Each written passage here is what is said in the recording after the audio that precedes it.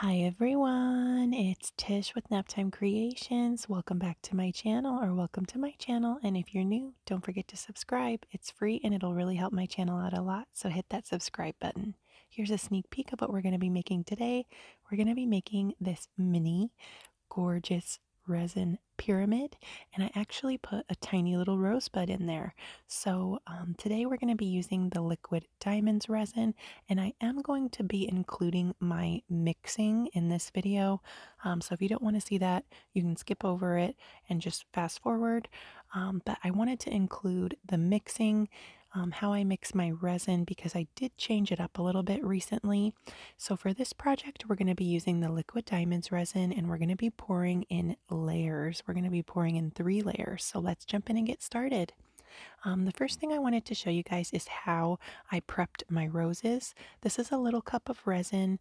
I attached a clothespin to my dried rose buds, dipped it in some resin, and I'm placing it upside down in this piece of foam.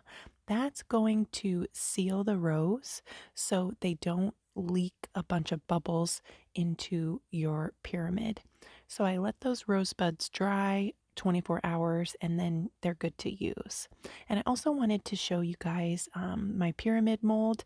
To keep the insert from sticking to the base of the pyramid mold, you can take some baby powder and just put it in there, like if you were baking a cake and using flour, and it pops right out. So thank you guys so much for the tips in my last video about the baby powder. It works like a dream, and I actually put too much, so don't use quite this much, but sprinkle some baby powder in there, swirl it around, and then your silicone insert pops right out.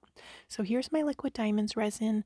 I'm going to be mixing up 1.4 ounces of my part B and 2.8 ounces of my part A. This is a 2-to-1 ratio resin, so you need 2 parts part A and 1 part B. And to mix my resin, I actually have been using these little bookmarks that I had made with leftover resin. You can use these, just wipe them off after you're done pouring, and they're good to reuse. And you want to mix really slowly for 3 minutes.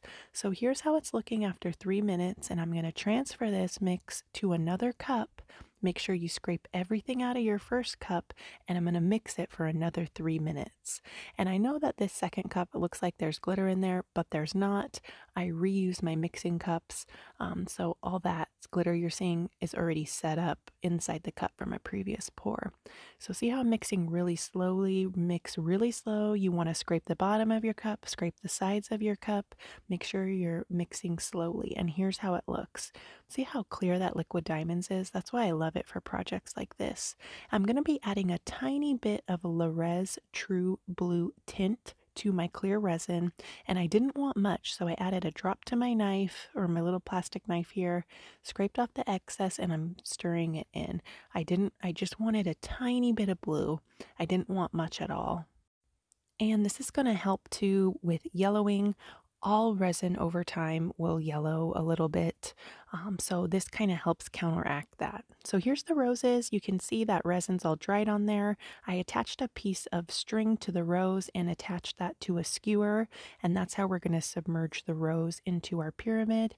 I'm pouring that, so this is 1.5 ounces of the true blue tinted resin, pouring that in slowly.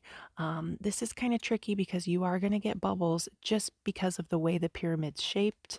So I'm going in with some 91% isopropyl alcohol, spraying those bubbles, and they pop right away. You don't want to add a ton of heat to your molds because it can damage your molds. So I like to use the 91% isopropyl alcohol to pop bubbles when I can. I'm just dropping that rose in there and kind of just twirling that skewer to get it to where I wanted it to sit inside the resin. I didn't want it, all the way down. I kind of wanted it halfway submerged in there. And I'm going to take some tape, make sure it's not going to move around too much, because the rose will kind of move around on that string there that you added. So tape it, and then here we are the next day. I clipped that little string. The rose is nice and stuck in there. I'm just going to break off the stem, and we'll be ready to pour the next layer. So this is liquid diamonds again. I'm going in with 1.5 ounces of just clear. I'm not going to add any of the true blue tint to this one. And then I'm going to go in and sprinkle some iridescent sparkle. It's really chunky glitter from Laura's Art Corner. I'm going to sprinkle that on the bottom of this layer, and I waited 1 hour before I poured this in because I didn't want it to all sink. I kind of wanted it to just sit on there. So I waited 1 hour and then poured that in, let it dry. Now here we are on day 3. I'm adding some Mirror glitter to 4 ounces of liquid diamonds resin, and I'm also adding some Lorez Pearl White mica powder.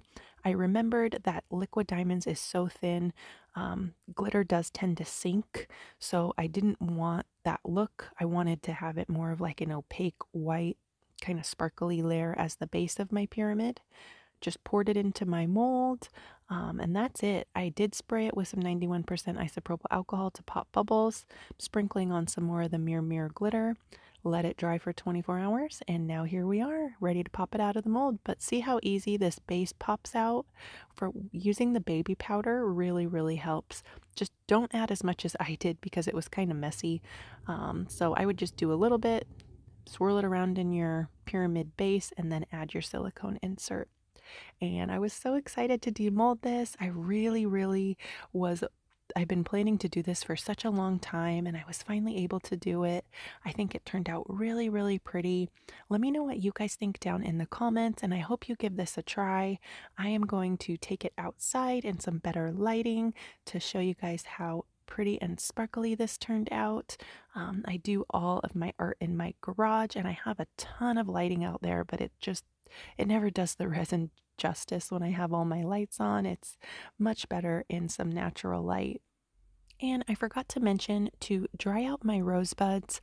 I just picked these from the garden, attached the stem to a little clothespin, hung them up upside down for about a month, and then they're good to go. You have your own dried flowers. You can also buy these on Etsy. I will find a shop that has some available and link them down below. And as always, I'll link all the materials I used down below along with any coupon codes that I have. I have a 20% off coupon for the liquid diamonds resin and a 10% off coupon for all the glitters and pigments I used in today's video from Laura's Art Corner. So be sure to check out the description box if you guys want to get any of these products. Let me know what you guys think down in the comments. I hope you liked this video. If you did, leave me a like, hit that thumbs up button. Don't forget to subscribe to my channel if you're new here, and go check out a few more of my other videos. That would really help me out a lot. I'll leave a few of my favorites right here at the end card screen. Just click the picture and it'll take you straight to the video and you can go check it out. Thanks again for watching, guys. I hope you guys are all doing great, and I will see you soon for another video. Bye.